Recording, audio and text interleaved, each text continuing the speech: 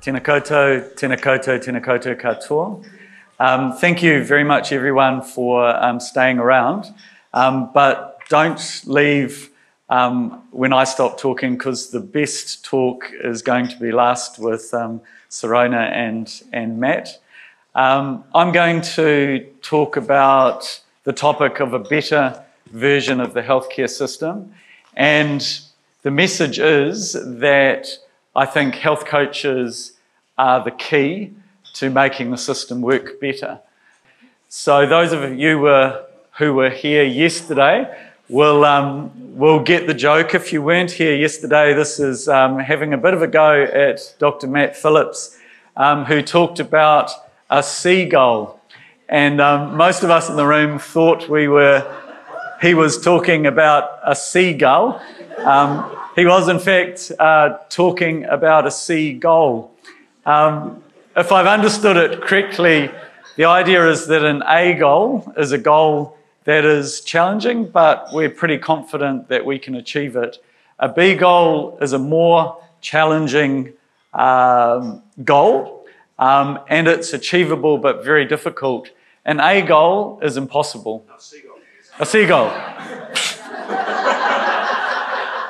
A seagull is an impossible goal. You know, so that was apparently quite a good speech, I have a dream, but clearly it should have been, I have a seagull. So, and together we have a goal which at the moment, I think from where we sit, it seems that it may almost be impossible. But I don't believe it's impossible. I think it's actually a B goal. And I'm going to present one idea of how we might make that happen. So what I'm going to cover in the remaining 27 minutes is we have a health system which is failing. Acknowledging the previous session, I think I got a much more positive feeling after listening to that. I've been looking at primary care anyway, and I've been pretty depressed about it. I think it is a system that's not meeting the needs of the community at all well, and equally it's not meeting the needs of the practitioners and the providers with clinician fatigue and clinician burnout and clinician apathy. We're going to talk about some of those reasons. Some of the things which clients, please note that I hate the word patient, and I vow never to use that word again. I don't think any of our clients should be patient. I think they should all be a pain in the ass. They should all be insisting that they receive the care that they deserve. The word patient, it comes from the Latin party, and it sort of means to be subservient and to do as you're told.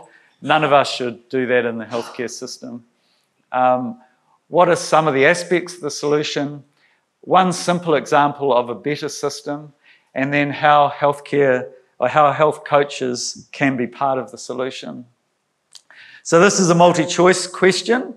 Put your hand up if you believe the healthcare system is functioning well. Okay, put your hand up if you think the healthcare system is underperforming. Put your hand up if you think the healthcare system is broken. And put your hand up if you think we need new versions of the healthcare systems, augmenting the existing systems, and all of the above. And I think it's all of the above because I think if you look at secondary and tertiary care, I think they're doing their job of being the ambulance at the bottom of the cliff quite well. But most of us involved in primary care, I think we're failing to be the ambulance at the top of the cliff. Again, I think that's where the health coaches are the solution. Now, any criticism I make is not aimed at the healthcare providers. I do not think there's a single doctor or nurse or health coach or receptionist who is not a good person and is not trying to do the best that they can, but the system is not supporting people to be the best that they can be. And I think that's one of the things we have to change. So no criticism of the clinicians at all. This is a picture of one of my colleagues at her tea break. She's just had a series of 15-minute consultations, returned about 30 emails, answered about 3 phone calls, and sent a whole lot of texts, all in the last hour. She's having a little bit of time out before she goes back to her afternoon session. And, 15 minutes just isn't long enough. In the last session, we spoke about how we should greet each other, and that involves learning the person's whakapapa, but equally sharing some of your own. There is no way in 15 minutes that we can share any of who we are.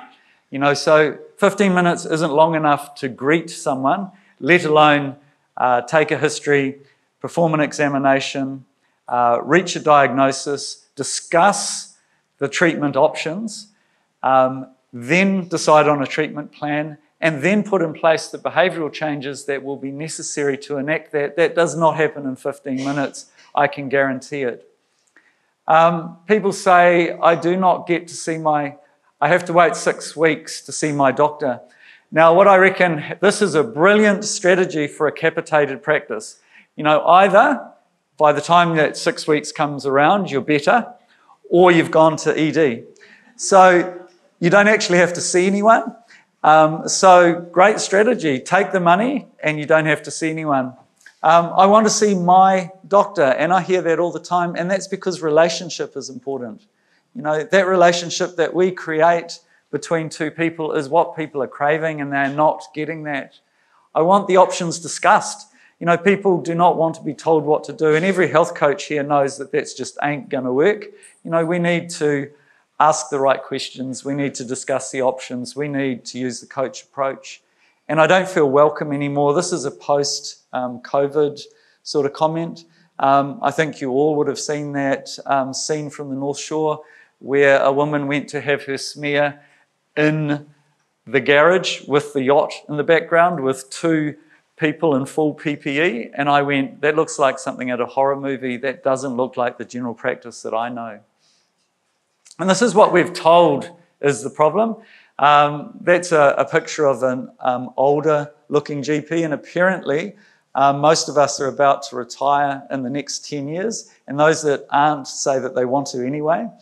So we have an ageing workforce, we have increased paperwork, we have decreased access to medical care, there's increased complexity and demands, polypharmacy, and medication is the 3rd leading cause of preventable death.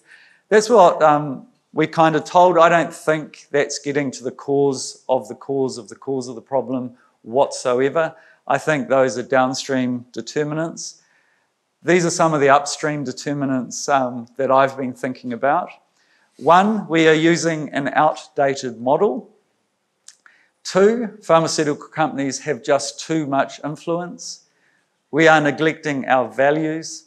And we're not treating the cause of the problem or the cause of the problem. We're ignoring the upstream determinants. So let's have a look at some of these 4 issues.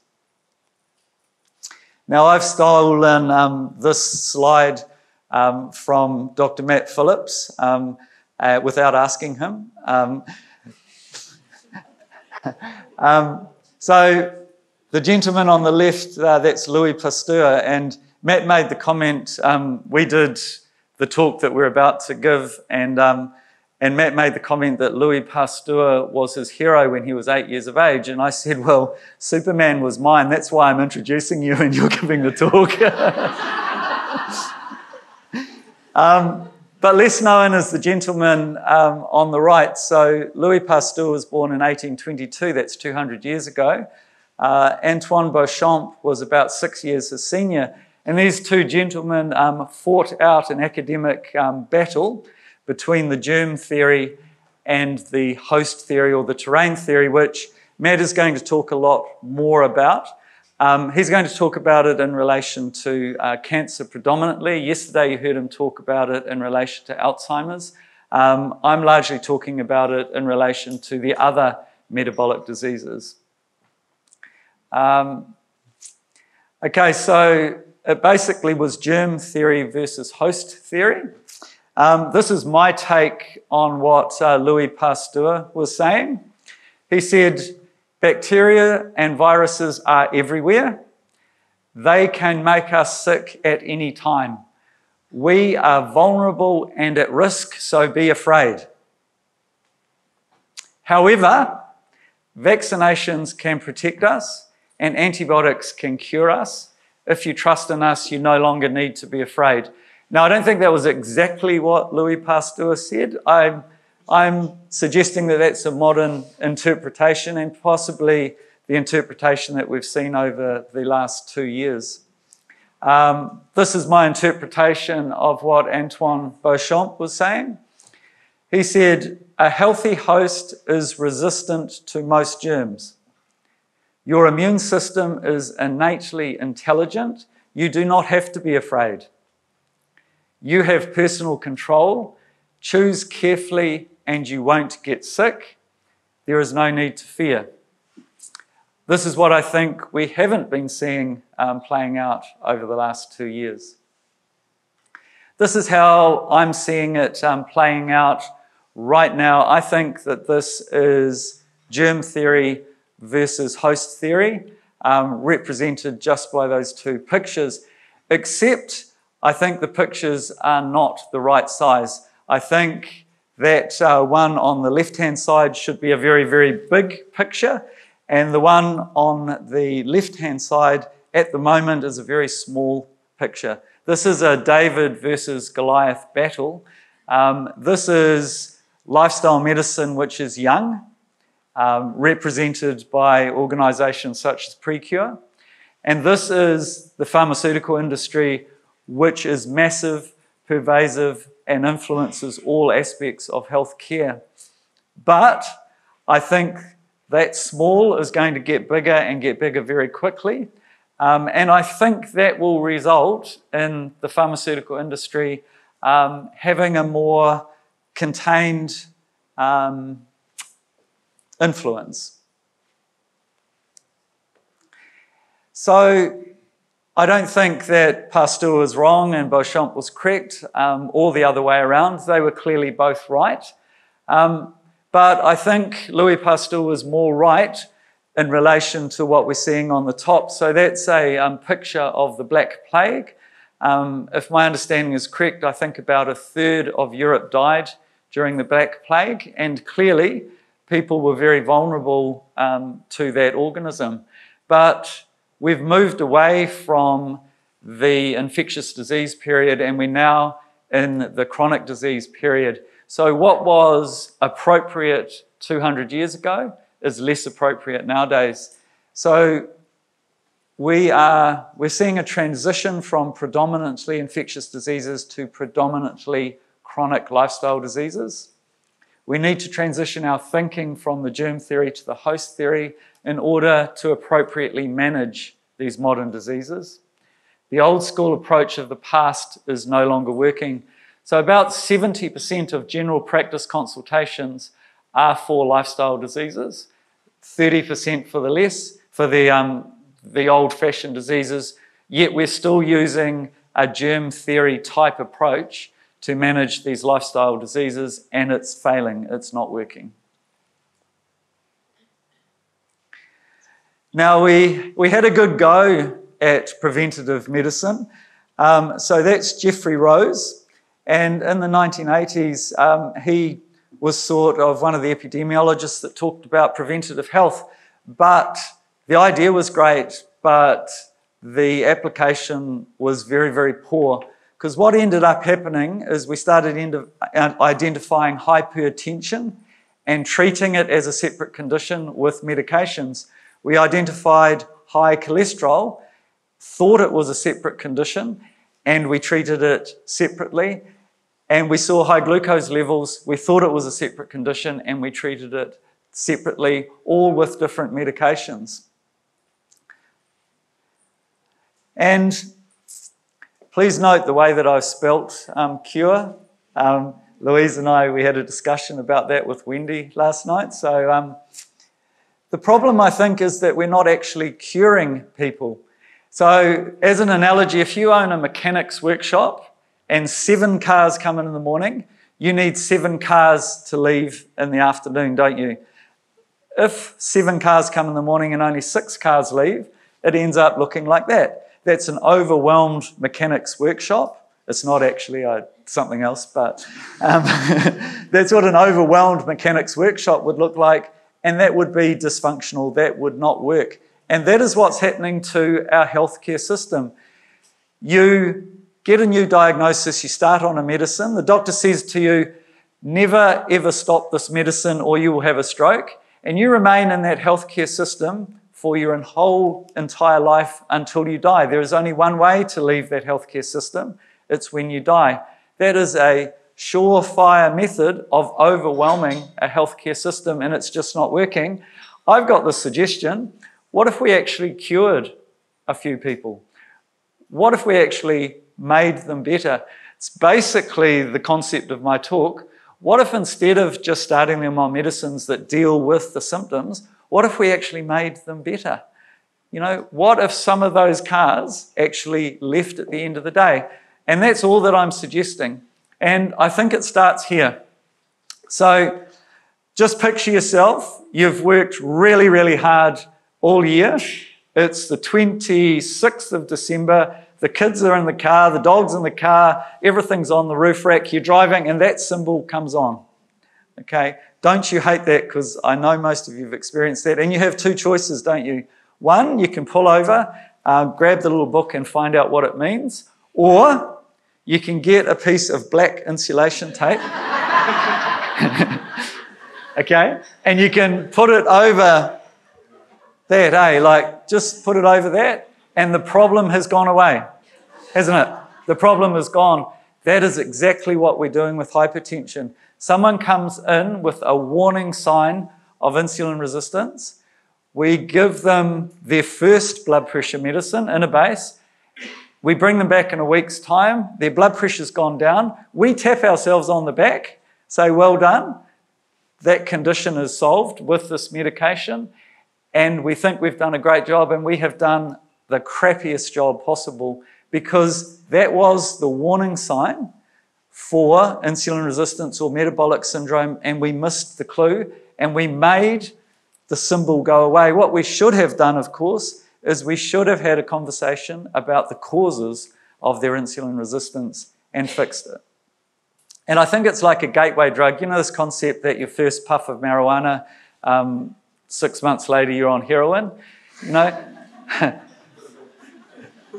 Your first capsule of Inabase, 10 years later you've got polypharmacy, don't you? You're on 3 blood pressure medicines. One of them is a diuretic which causes diabetes. You're then on metformin, and then the J drug, which I actually have a moral objection to that, to the J drug. Then you're on insulin, and then you've got gout, and so you're on allopurinol. And you know, it goes on, and we could have stopped it by, instead of giving the gateway drug, actually dealing with the cause of the problem. Now, I like the slide on the left. I hate that slide on the right, and I wish I hadn't put it in there because that's completely wrong. One, that arrow with obesity, I think, is going the wrong way, and it should be on the other side, and it should just have food going in there on the right. But the point I'm trying to make is that insulin resistance or metabolic syndrome, or as Matt will talk about, mitochondrial dysfunction, that is the cause of the problem, and we need to deal with that and the causes of that, not the symptoms, with blood pressure drugs. So addressing the cause of the problem, not the symptoms only.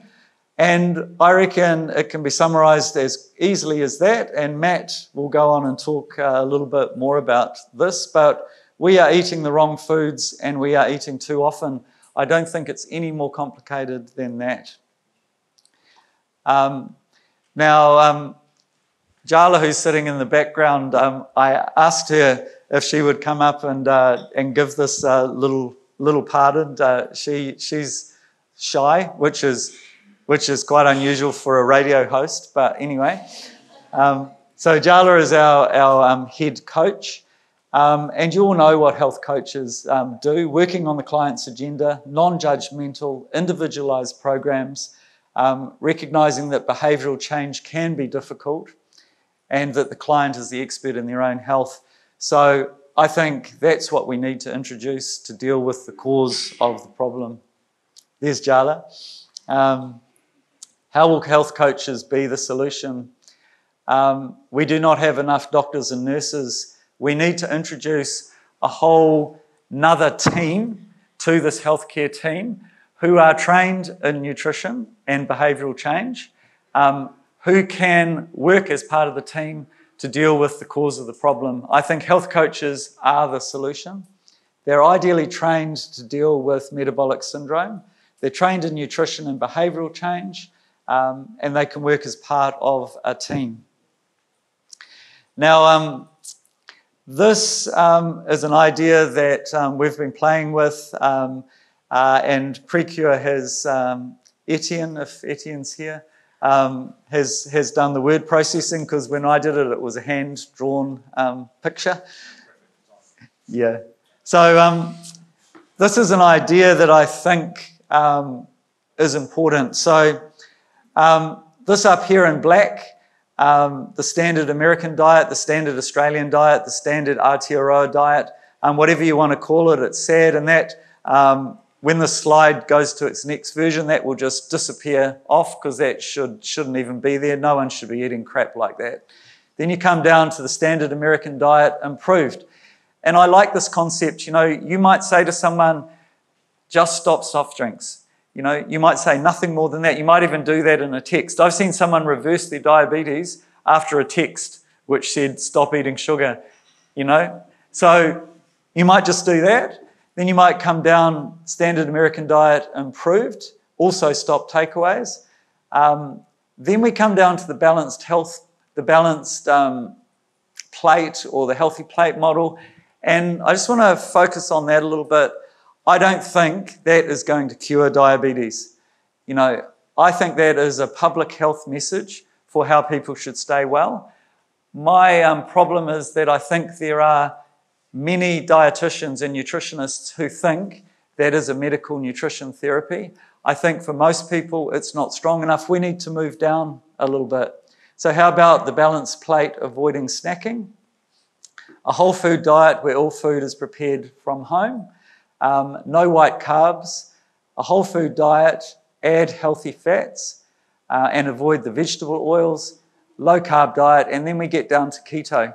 So as you notice, as it comes down, it's getting smaller, and that's because I think there are less people that need to be doing these interventions down here. Keto with intermittent fasting, 2 meals a day, 16-8, advanced 16-8, which means eating in daylight hours, 1 meal a day, 36-hour fast, 48-72, and then longer fasts.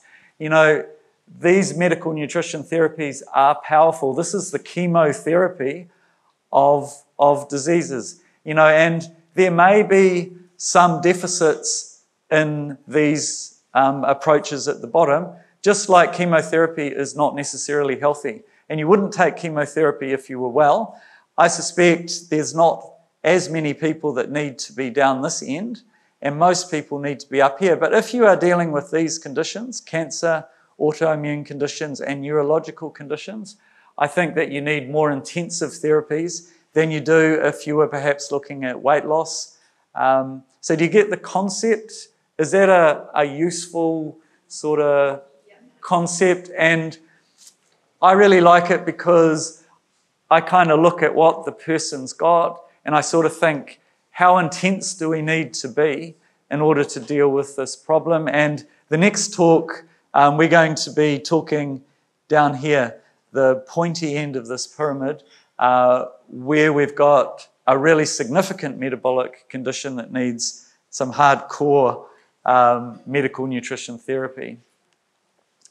I'll just go through these very quickly because you all know this, but I do notice that sometimes we get into the really hardcore technical stuff and we forget to deal with the really simple aspects of lifestyle medicine. So it means healthy eating, Reduce the consumption of ultra-processed foods by teaching knowledge and skills required to follow healthier eating patterns of a person's own choosing. Okay.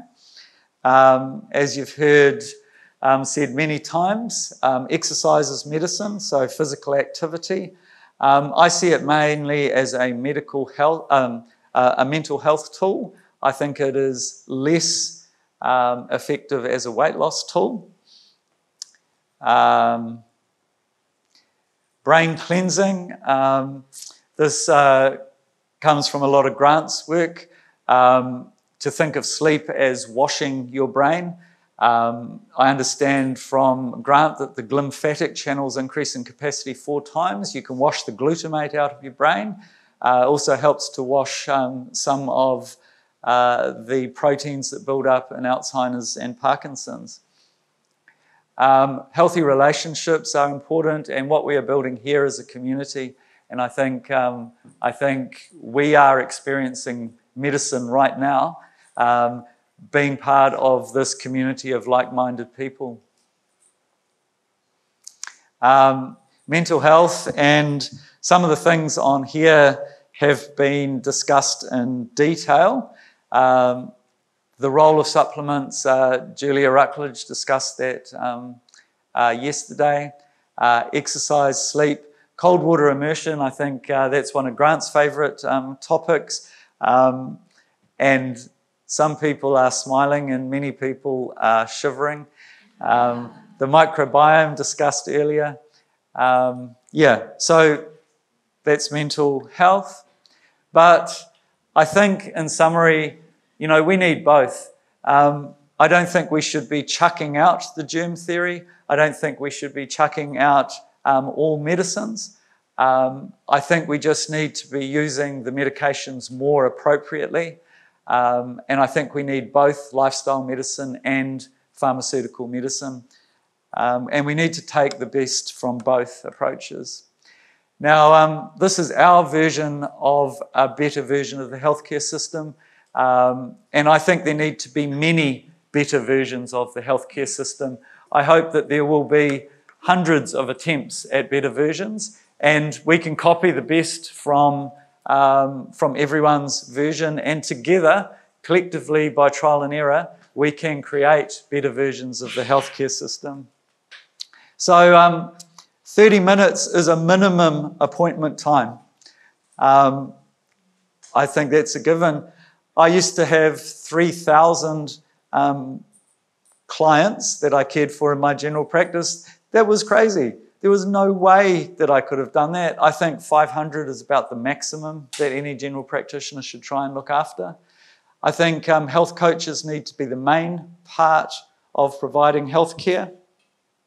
We need to use medical nutrition therapies as first-line treatments, and we need to have a variety of medical nutrition therapies in our toolbox.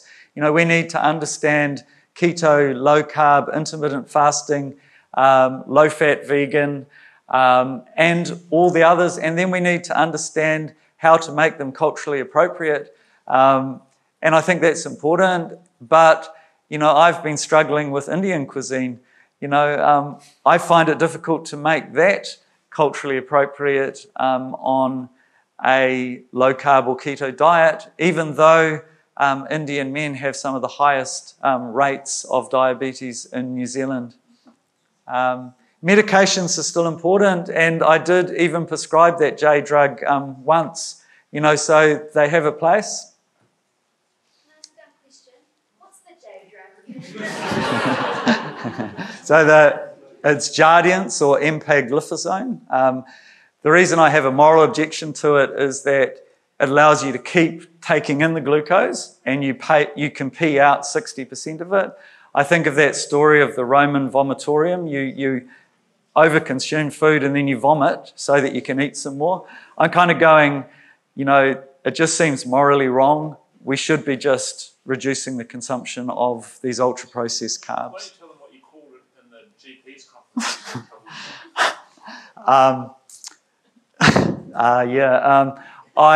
Someone was sitting right in the front and I was talking about this and she got up and stormed out, and I thought she may have been the pharmaceutical rep for Jardians, but I think it was the reference to sticky genitals that, that caused her to storm out.